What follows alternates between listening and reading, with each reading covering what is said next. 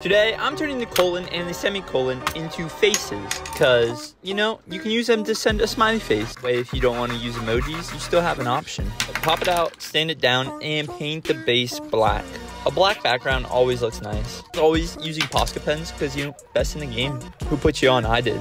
If you are enjoying the series, don't forget to like and subscribe. I appreciate all the support. We are almost at 500K. I'm sorry my hand was in the way, but I was just drawing the faces here, keeping the semicolon and colon. Pop it back in. We're done. Have a great day.